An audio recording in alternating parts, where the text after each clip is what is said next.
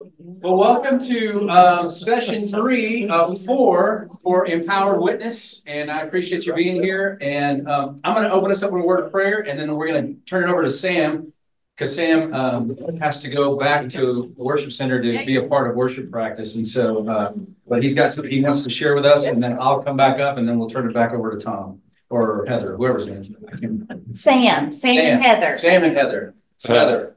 There we go. All right. Let's pray. Father, thank you for today, and I thank you for the opportunity we have to gather together as a church. And we thank you for our church, and thank you for, God, what you're doing in us and through us, God. And we just continue to pray for our future. God, we know that you hold that in your hands, and so we surrender to you. We thank you for loving us. I thank you for the men and women in this room. And God, I thank you for the opportunity that you give us to be a part of your plan to reach this world for you. And God, I pray that we be faithful in that. In Jesus' name we pray. Amen. Here's Sam. Thank you, Jimmy. Appreciate it. If I haven't met you before, I'm Sam White. And I want to talk with us this evening about something called getting past the silence. And what that kind of boils down to is if you're talking to somebody that you love, family members, or people you work with, or people that you do life with, and you're trying to shift the conversation from basic stuff to a gospel conversation. And you've thrown a hint out there, and for whatever reason, intentional or unintentional, they're not taking that hint. Something like, what'd you do last night? Well, I was at my small group Bible study. And it just goes silent. The air leaves the room. And we know how difficult that can be. So how do you get out of that spot? That's what I want to talk about, getting past the silence in that part. So you've got a handout in front of you, a little half page, homemade, that I did. And I wanted to get some additional questions. So I went to the internet, because I've got my two favorites, but I wanted to give you guys some additional questions that might help you jumpstart or resuscitate a conversation. Now, when I went to the internet and did a search, I did a search on, I used the phrase, questions to start a spiritual conversation. And I got 1,850,000 responses. Whoa. So the point is, you have to study and take a look at who those people are. Are the questions biblically based? It's easy for me to say. Are the organizations biblically based? So you want to watch that. As I said, I'm going to share a couple of my favorites. But if you take a look at your handout, my favorites are this: the 15-second testimonies. Last week, I believe you went over the 15-second testimony, right? Mm-hmm. It ends with a question that says, do you have a story like that? And that just is a natural segue to keep talking. The second thing that I like to use is a question we found out during the pandemic when we were talking to folks in the harvest. What gives you hope? And if you ever use that, that just allows a person to talk, and then you can turn around and say right back to them, let me share with you what gives me hope. Now, on your handout, we're going to talk about the people that we love. You'll see there's a source on there. And the source being proclaimed, they're from the Vancouver Catholics.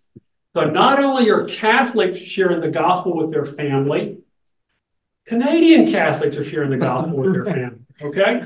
And we know that sharing the gospel with our family members may be the hardest audience because they know us on our good days, but they also know us on our bad days, right? So there's some questions there, 7 questions to help you get you started and guide you into a deeper conversation. For time's sake, I'm not going to go through the 7 questions, but all those questions, except for number 6, and you may want to put a star by number 6, because if you're dealing with an agnostic or an atheist or someone who just says, I don't believe in God, that might be a question to utilize. But the other 6 questions are basically someone that has some sort of religious background or church attender. But if you get the opportunity to share the gospel, share it, because a church attender does not mean that they're always a believer, okay? Now, people that you work with. I found an internet site from Sean McDowell. Sean McDowell is an associate professor of apologetics at Biola College in California. And he had, what are best questions for spiritual conversations? And he talked about the fact that most of us have fears. We just don't want to get into an argument. That's not what we want to do. We want to talk to them. And he gave us 4 questions. But he emphasized over and over, ask and listen. And then most people in turn will say to you, well, what do you believe? Because most people are willing to have a spiritual conversation if you will treat them the way you want to be treated. Have you ever heard that before? Okay. So once again, for time's sake, I'm not going to read through these 4 questions, but I do want to point you to number 2 and talk a little bit about that. Number 2 is, why do you believe what you believe? Why, in my training throughout my career, you just ought to get rid of the word why from your vocabulary and use the phrase, tell me your reasons. Okay? Because you say why, it becomes a defensive posture. Tell me your reasons and it'll keep the conversation going. The third question I want to take a look at, who's influenced you spiritually? That could be a person or a book, experiences. But again, if you run into an atheist or agnostic, look at that question or the comment below. Tell me about your understanding of the Christian God or the God you don't believe in, and keep that conversation going. All right? Now, the last section is on discussions with people you do life with, the soccer team, things like that. The source of that was Love Worth Finding, which is a ministry from Dr. Adrian Rogers in Memphis. He's passed away, of course, years ago, but his church is still, his foundation is still carrying this on. Spiritual Conversation Starter. And I wanted to point you to question number 1. The question on there is, do you ever think about spiritual things? One of the things we talked about in the harvest is, do you consider yourself a spiritual person? Now, if you ask that question, you better be prepared for whatever comes out next, because it may not be biblically based. It might be about the rocks and things like that. But listen, ask questions, and again, that will give you the opportunity. Can I share with you what I believe? I want to point to the third question on there too. If you were to die today, would you go to heaven or hell? Kind of ties with the evangelism explosion question. If you were to stand before God today, why would I let you into my kingdom? Kind of ties with that. But this gives you the opportunity to talk about heaven or hell. And as we as a church are still more than loss of our senior pastor, it's still very much fresh in our heart. That's the way it is with folks too. So when someone close to us passes away, ultimately, we do think about our own mortality and our own eventual death. So it's an opportunity to talk to that person. However, bear in mind, the best place to have that conversation is not going to be at the funeral. Okay? So be sensitive to your timing. You'll be able to show them a way that they can know that they can go to heaven. The 5th question on that list of 7 is the one I really like, because it just kind of sets everything up. It just kind of puts it on T for you and you're ready to go. Has there ever been a moment in your that's been life-changing for you? Most people will have a life-changing moment, and then, boy, what comes next? Well, let me tell you what changed my life, and you can share the story of Jesus with them. Keep in mind, your testimony is your testimony. They don't have to believe it. They don't have to agree with it, but it's your story, and you need to tell it. Okay, so I've given you about 20 questions, including my 2 favorites. So what questions do you have with me? Anything? All right. Well, I want to wrap us up with 2 things. There's a version there that spoke to me through all these years, and it's 1 Peter 3:15. But first, in your hearts, revere Christ as Lord. Always be prepared to give an answer to everyone who asks you for the hope that you have, but do this with gentleness and respect. Okay? Always has spoken to me on so many things. And I like to quote a good theologian, somebody we all know and love. Chad used to use this all the time. Don't be a jerk. Okay? So you're talking to people to get past the silence. You're trying to move from a point of just regular conversation and stuff to a spiritual discussion so that you can use one of these gospel tools.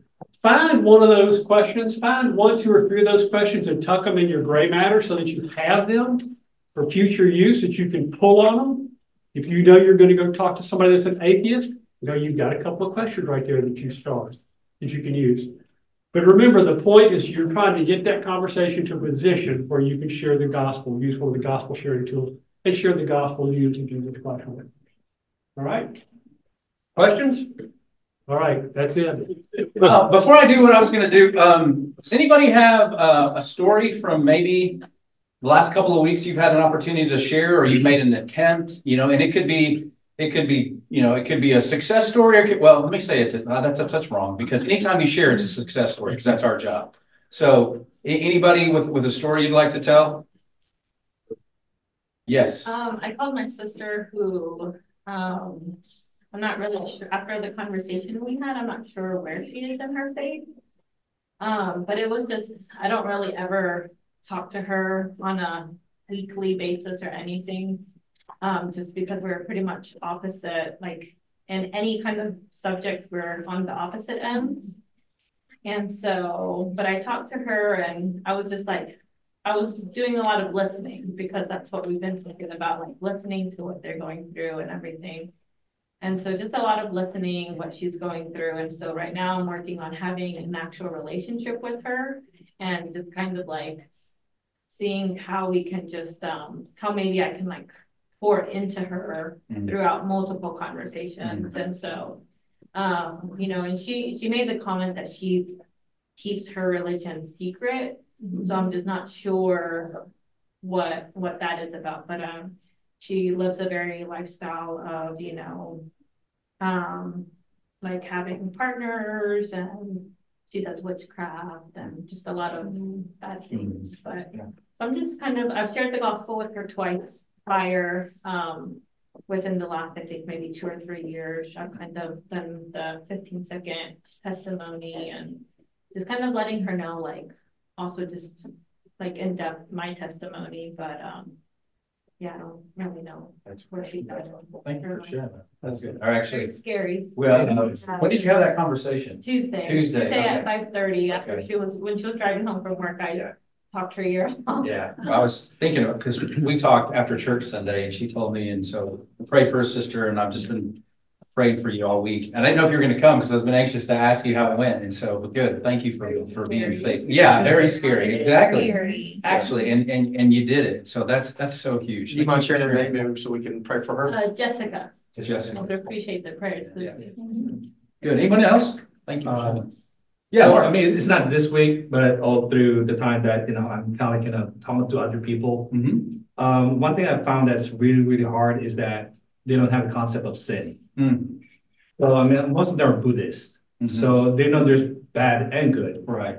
And also they don't even, and I'd say the bad is the sin, and they can't really get, a hold of that, word itself.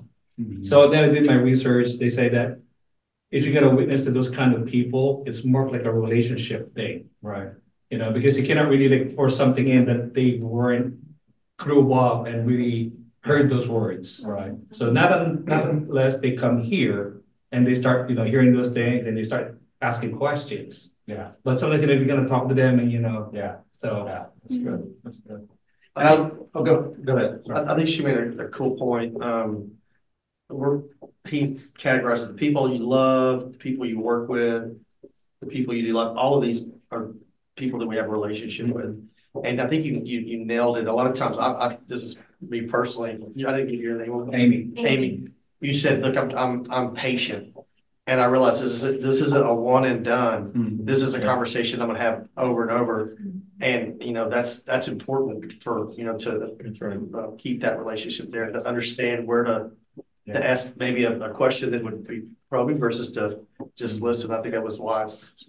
Yeah. And Jimmy, I just had a couple of things happen over the last, couple of weeks in the workplace. So we had a colleague that kind of passed away, suddenly, and I had a manager that reported to me, and she was close to her, and there was some abuse and other things that took place. But, she had shared with me, well, she's in a better place. And so I said, well, what does that mean to you? Of course she shared, that, eternity in heaven with Jesus. So that's great.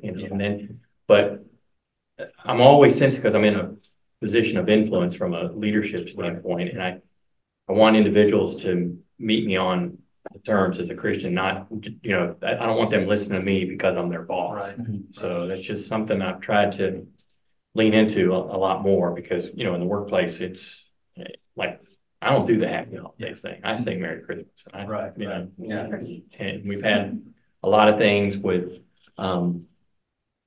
now there's all these diversification groups, and so, the the LGBT and I had made a comment to an HR manager one time when they changed it to, to be an ally. Mm-hmm. And I made the comment, I said, yeah, I'm an ally. They're a sinner just like me. Mm-hmm. And she said, but we can't say that. Yeah. So I think it's just getting more comfortable to be able to do that. Yeah. Yeah. But just like what Sam was saying, sometimes you just have to latch on to what somebody's saying and just meet them where they're at right there. And that may open up a more expansive conversation right there, or it may be the stepping stone, like what Amy from another conversation. And you have to do it in a way that you're not always in their face with it too. Right. Because that was one of the things I asked Sam, because he talks about the silence, but sometimes people, it's not a silence. They're like, I don't want to hear it. Right. And they turn away. And so you just, with love, you have to do it. Yep. That's good. Anyone else? So just update on mine, because I've shared in church. So the last couple of times that I've been in there, I've been asking, what can I pray for you today? And it's been mostly generic, but I'm kind of using that as just sort of a little kind of ease myself in there. And the times that I've asked her that, because there's been sort of a crowd, so I haven't had a lot of time with her. But anyway, so I'm working on it, and like I said, my goal is I've got to do it. That sounds bad, but I got to do it before the end of February. I got to share it because that's what we're doing this month. But even if it doesn't happen, I'll keep going. But that's my one that I've been praying for and sharing with. So hey, one other thing we do, I think it's kind of cool. The momentum, if you do it a couple of times, you get your confidence up and your momentum you're doing it. And anytime you go to a restaurant, if you'll just, before you get the food, the waitress or waiter, you just, hey, we're going to pray for food. Can we pray for you? Mm-hmm. I mean, it's the simplest thing, but what you will hear after that will change your world because you will hear brokenness and you'll hear it's an intersection. We've heard it countless times in our family. Absolutely. So anyway, that's just a accountability update. Anything else? Okay. Here's my question for you today. What's wrong with you? You need a bigger one. Yeah. We need more than that. Let's hear it. Let's hear it. What's wrong with you? Okay, let me go number one. Number one is, and this probably covers them all, so I'll give you two. Selfish, and then also people pleaser. That's what's wrong. That's a couple of things that are wrong with me, not all. What's wrong with you? I stay in my own environment. Okay. And it's a Christian environment. Okay. I need to be out. Christian bubble. Yeah. It's a good way to say it. What's wrong with you? I'm very judgmental.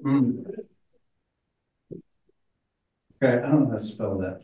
Is there E here? We won't judge you. To be There's not an judgmental. There is an E. There- There's not an E. Yep. Okay, you keep it. Okay. Judgmental. Good. What's wrong with you? Can't spell. Can't spell. Yeah. K-A-N-T. I can't spell.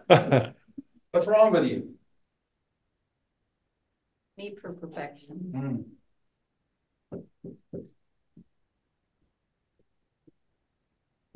Perfectionist. Impatient. Impatient. Critical. Wait for your son there when you said impatience to say, amen, amen. Preach, Dad, preach. Too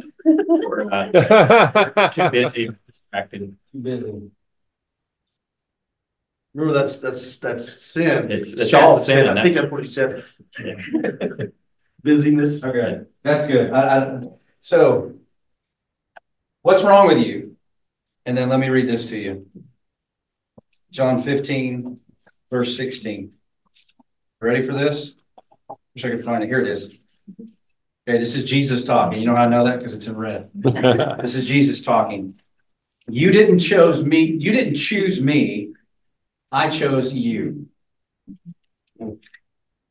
I chose you. I chose you. And here's the other thing. And I knew you were critical. I know you're selfish. I know you're a people pleaser. I know you're judgmental. I know you're too busy. I know you're impatient. I know you're distracted. I know you're a perfectionist. I know you get stuck in your Christian bubble. I knew that. I knew that. But I chose you. I chose you. And I appointed you to go and produce lasting fruit so that the Father will give you whatever you ask for using my name. And so I just wanted to remind us, because today especially, I was at my aunt's funeral in Abilene earlier today, and for some reason the grace of God was just something that just came into my head, and I couldn't get rid of it. Not that I need to get rid of it, but you know what I'm saying? That's what I was thinking about. And I was like, man, how gracious is the fact that God knows all of this and knows more, right? I put two things, like Heather said, I could fill up this board with everything that's wrong with me. Not you, me. Me too. Okay, well, I'll get this side, you can do the other side. But yeah, but God is gracious and to use us and to call us and to empower us to do to do His will, to reach other people who are critical, who are selfish, who are people pleasers, who, all of these things. That's what we've been called to do. And so, I want to give God 1,000 excuses, and I think He looks at me and goes, I know, I still want you to, because I chose you. And I think we can say, God knows what He's doing. And so, you've been chosen. And the other thing I would say, just before we turn over to, is Heather to be coming up? But before we turn over to Heather, is knowing this, okay? Knowing this about ourselves, what this should do is drive us to our knees every day. And just to say, God, your work doesn't get done without you. And so I don't want to move. I don't want to take a step. I don't want to do anything without first coming to you and say, God, your will be done in me. And I think when we pray for His will to be done in us, guess what happens? His will gets done. And so this hit me. And I've been thinking about this and I wanted to share that with you. So, but I don't want to leave this up there because that's all negative, but I'm going to take it down. Heather, come on up here. Okay. How many of you have seen the 3 circles? Okay. So I gave you guys stickers. And we'll talk about why I gave you that in a minute. It is, I love all the tools that we're learning because I feel like the more of these that you learn, the more natural it becomes to kind of make it your own and share based on the situation. And I love these questions from Sam too. We needed this one. We're like, what are the openers? There's a ton of great ones in here. So the 3 circles is probably out of all the ones we're learning, I don't want to call it the simplest, but it's super elementary. We teach it to kids in VBS and they can do it. Like it's the simplest tool out there. You don't have to memorize scripture. You should memorize scripture, but you don't have to be able to share this particular gospel tool. And maybe that's why it resonates so much with me. It's like gospel for dummies, and I need that sometimes. So I think in the interest of making sure everybody has the same foundation, I'm going to go through it one time so everybody can hear it. And then we're going to practice kind of drawing it. And then if we have time, you guys can kind of practice with each other. And it's one of those things, just like asking for prayer or, it is scary. And you make me feel so much better because you're scared too. So it's scary to have to share your faith with people sometimes, especially when they're out of our bubble, right? It's easy in the bubble, but it's the workplace or whatever where it starts to make you a little uncomfortable. All right. So this is the 3 circles because we use 3 circles.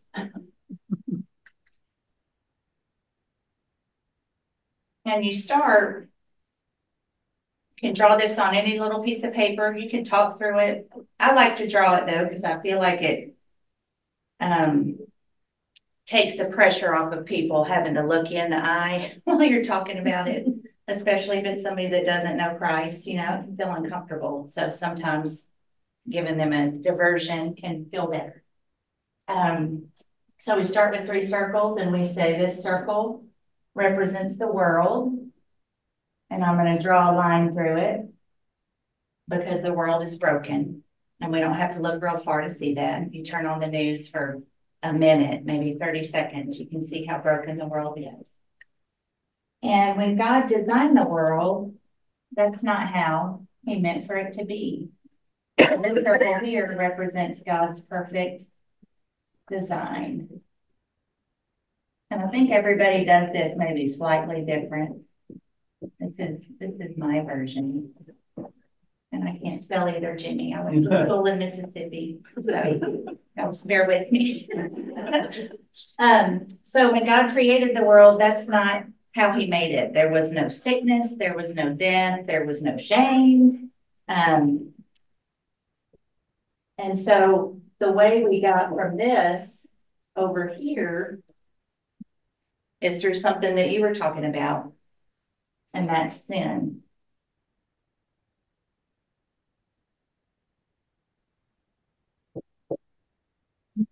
And sin is really just doing my own thing instead of what God wants me to do. It's the selfish, I know best kind of mentality. And the bad news is that when we're over here like this, we can't get back over here because of sin. And so this is the part that really resonates with me and my children. Why I love this with kids is because, a little side note, our oldest, I'll never forget when we learned this, and then something bad happened, and who knows, I can't keep up now, but there was some event, and he was like, well, Mom, the world's broken. And I was like, oh, it helps them think about why the world is the way it is. So when we're trapped over here, we have this human desire to want to fix things. And so we try all these different ways to try to fix it. Sometimes we try like, you know, I just need a new job. If I had a better job, everything would be fine. Sometimes we try maybe more education. I just need more education, and then things will be fine. Sometimes people think they need a new spouse. It's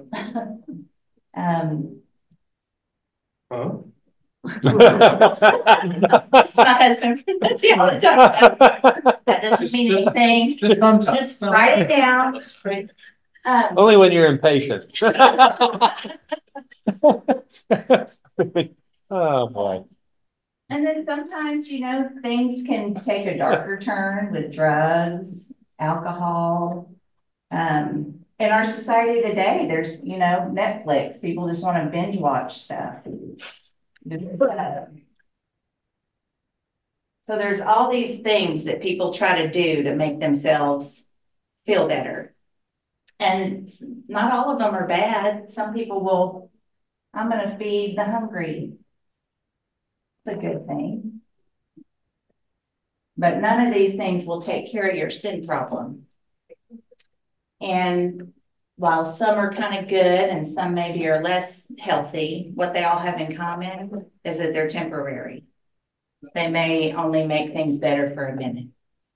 And they ultimately just snap you back. And we draw this line like that because it's like a rubber band, like a bungee, and it just drives you back in further and further into brokenness because it doesn't solve your problem. You still have this problem over here. And God knew that, and he didn't want to leave us there. So in his grace and his love, his mercy, he made a way out of brokenness. And that's where the third circle comes in. The way out of brokenness is through his son, Jesus. And that is the only way to get restored back into relationship with him.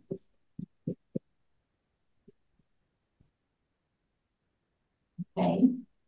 So a lot of people know about Jesus, but that alone doesn't take away your sin, right? So there's some action that has to happen. So we have to believe. And a lot of people believe. You can tell this story to people and they're like, oh yeah, I believe in Jesus, but they haven't done surrendered, or people like different words there, repented, whatever words you want to put there. But ultimately it's making him I like to say the boss. He's in charge. I'm not in charge. So once we do that, that is what takes away our sin and ultimately brings us back in the whole relationship with him. I'll follow here in a minute. And probably my favorite part of this story when I'm sharing it with somebody is to talk about the restoration that happens. And we just talked about it in church with 2 Corinthians 5. The old is gone and the new has come. We're a completely new, restored person in Jesus, and we're made whole. But that doesn't mean everything's perfect, does it? For those of us that are already believers, it doesn't mean everything's perfect, because we still rub up against, we still live here. So there's still, some pain, but we do know how to handle it a little bit better, hopefully. And we ultimately know where we're going to spend our eternity with him in heaven. But that's really not the end of the story either. So he didn't just restore us to, he did restore us to himself, but there was a purpose in that too, right? We're supposed to go and tell other people. He made us an ambassador, which means we have a message to share. And we're plan A. So we're the ones that have to go into the broken world to share our message. And so at the end, it's a little bit like the Roman road. You ask, there's really only two places people can be. They're kind of trapped here in brokenness, or they're living a restored life. And which one are you in? And that's kind of how it goes. Any questions about that? Any thoughts? There were just a couple in here, I think, that hadn't heard it before. No? All right. Well, I think we have paper in front of us, maybe. You have a piece of paper. So if y'all are drawing it, that's good. I think we should spend a minute kind of breaking down maybe each piece, so that you can get comfortable sharing some of the components. And you can feel free to throw in some of the other stuff you've learned, because we've learned verses that go with every single one of these, right? I'm gonna erase these parts.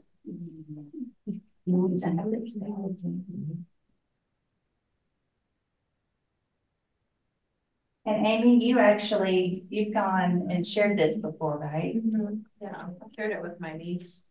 Did you? Yeah, a long time ago, I was just like, oh, I'm learning this at church. Can I practice with you?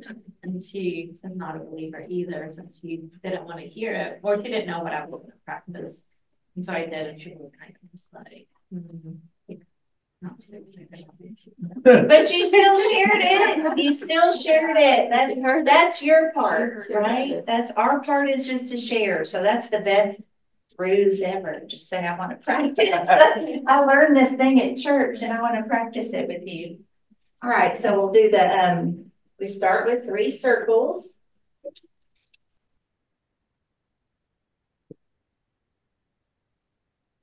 Okay. And then this circle on the right represents brokenness. So we're going to draw a line through it. All right. You don't have to look real far. I don't think anybody argues that these days.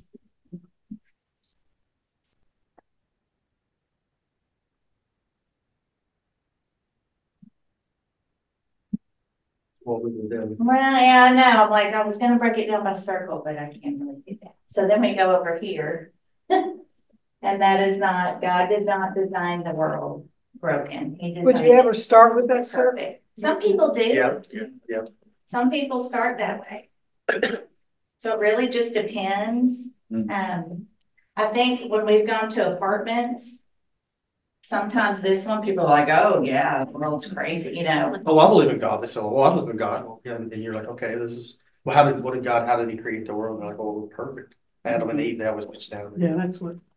So it really just depends, like, who your audience is. You can do it however you want to.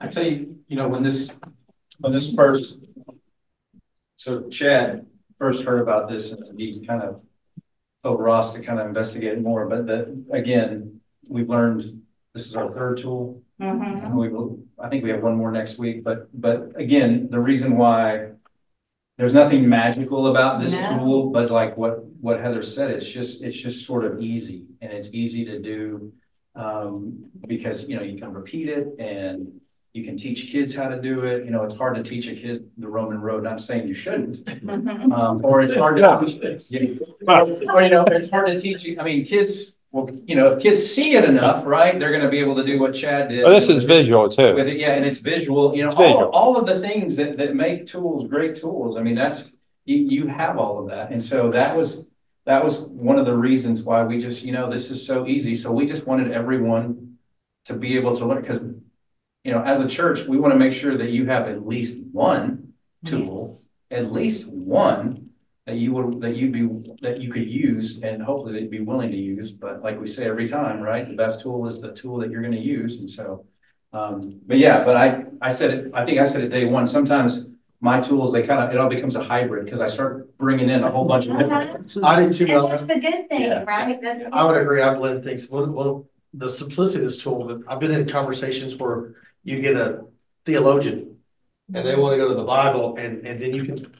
I mean, there's scripture, and there's tons of scripture tied to this. You know, the wages of sin are death. With that, you know, you get into Romans, you get into Corinthians over here on your restoration. You get into to John and his love for you and believing. All of those things it can really dig into, because you know it looks like a very simple tool, but you'll get someone that has a lot of Bible knowledge, but you can tell they've never done the surrender piece. You know, and that's. And I think it's just easy. Yeah. It's for dummies. So, all right. So he made the world perfect. So this is, where I think the important part really, where you can tend to pull people in, is on our nature and how we have this hole and we want to try to fix it. That's our human nature. If something's wrong, maybe I don't even know what it is, but I'm going to try to fix it. And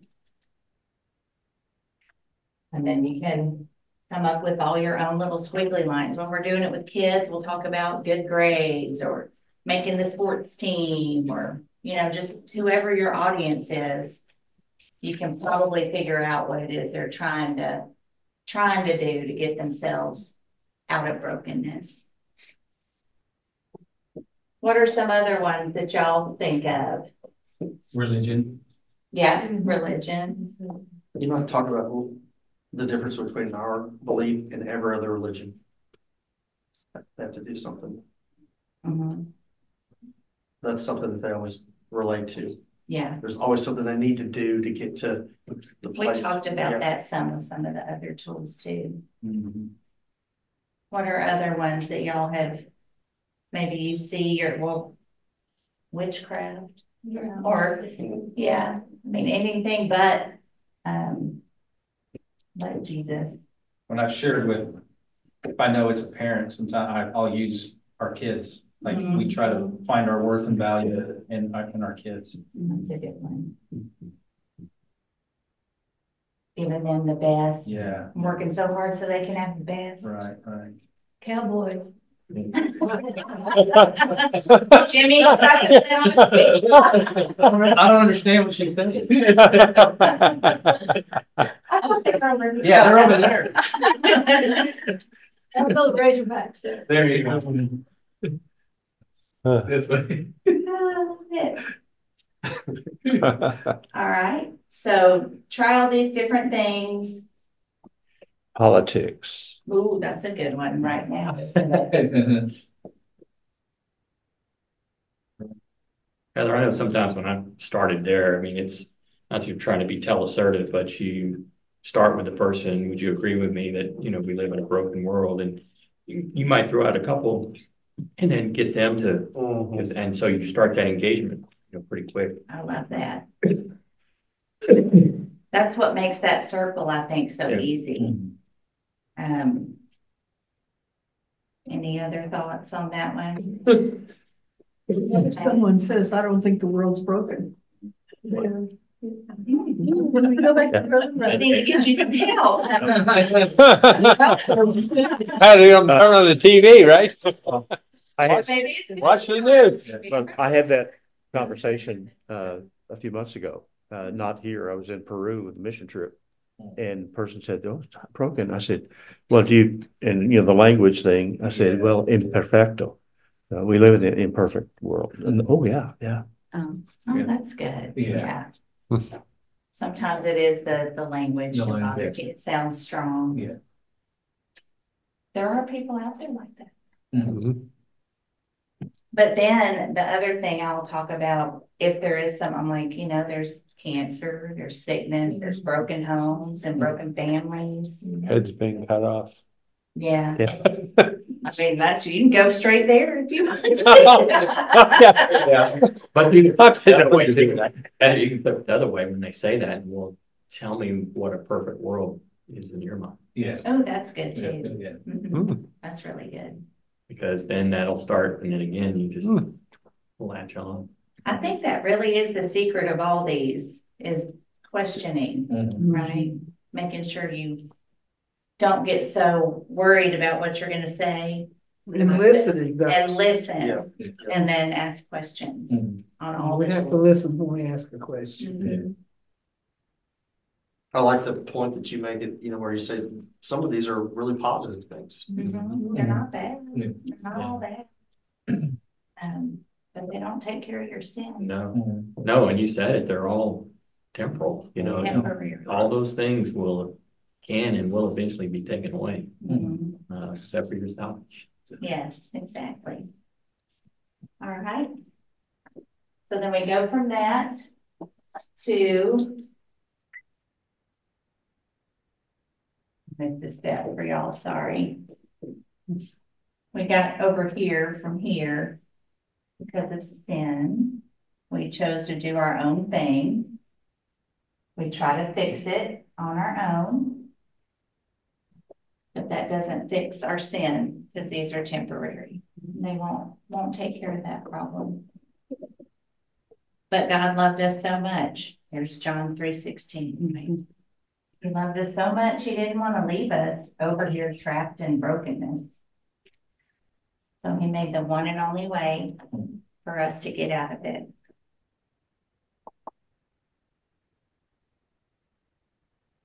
And that way is through Jesus.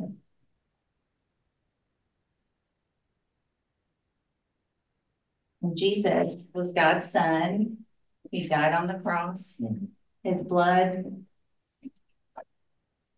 going to the head, it's getting cut off. Sorry, you distracted me with that one. I'm sorry. That's the thing. I'm sorry. That's the only thing that can cover our sin and take it away. But Jesus, we can't just believe he is who he said he is, right? We believe he's God's son. We believe he died on the cross.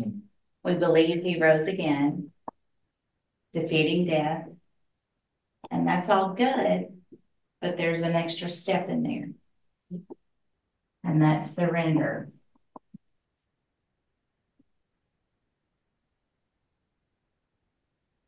And when we do that, We're making him the boss and not ourselves. When we're the boss, this is what happens. This is what happens. When he's the boss, we get restored back into right relationship where we were supposed to be to begin with.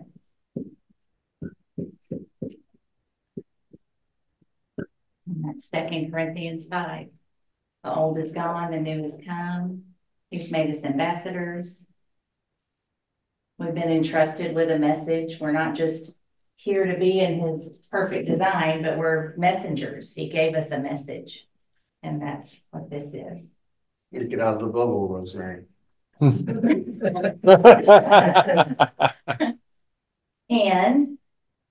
that gives us the assurance that we know where our eternity will be spent. Doesn't mean things are perfect.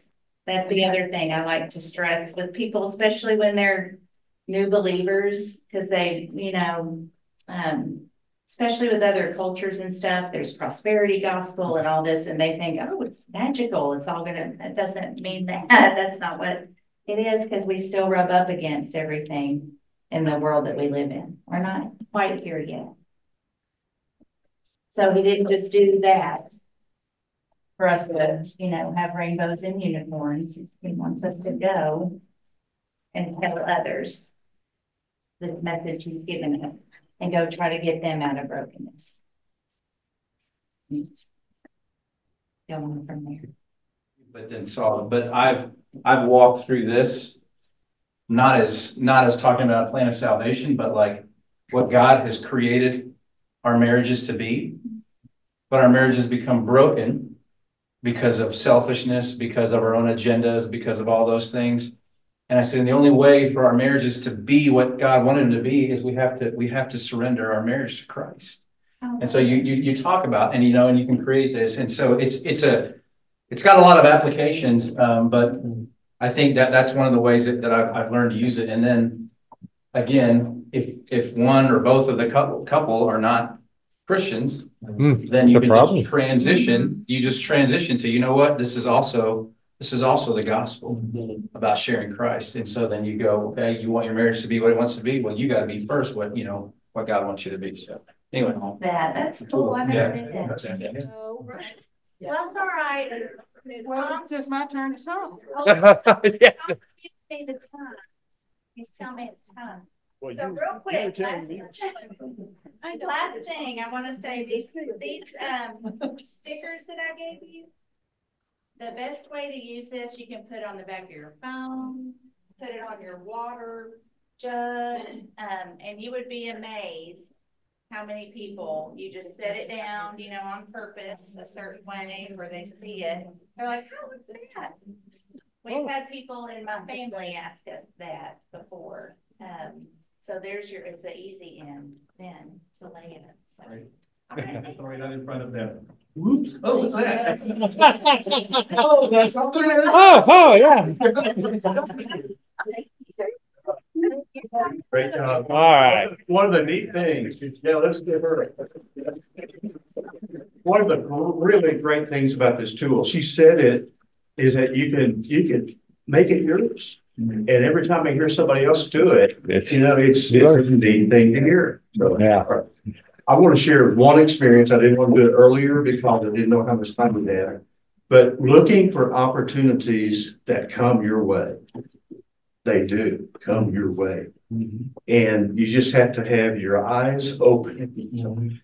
I'll give you an example this week. No, it was last week. It was like Tuesday or Wednesday of last week. I went to the auto parts store. And there's a guy, a colored fellow, black fellow, who had a shirt on, and it says, God is dope. Well, I think I knew what that meant, but what it did, it gave me an opportunity to ask him about his shirt. And so he said, well, he went to, I was a white guy, so he explained to me what that meant. That's why you ask. That's right. And I went immediately. I said, let me tell you how awesome God is. And I went right immediately into 3 circles. There was nobody there. I looked around a couple times, nobody there. By the time I was nearly done, there were some 2 or 3 people. So I got all the way through. And so you can do it. So I would challenge you to look, just let the Lord show you those opportunities. They're there. They are there. So, and you know, I don't have any family that I can share with. I shared with my brother a few months ago. He was the last one on my family list. So, right. So let's pray and we will go. So, Lord, thank you for the message that you've given us. That you've redeemed us. You've made us one with you. And so we thank you for the life that we have. And Lord, it's a privilege to be able to share that. And it's awesome. It's nerve-wracking. It's all kinds of things in our hearts, but we know that we believe when we know you want us to do it. And so we just ask you to help us. And we thank you for each one here. We pray that we take that message out and to share that with others this week. In Jesus' name. Amen. Thank you all. Well, I want you to know.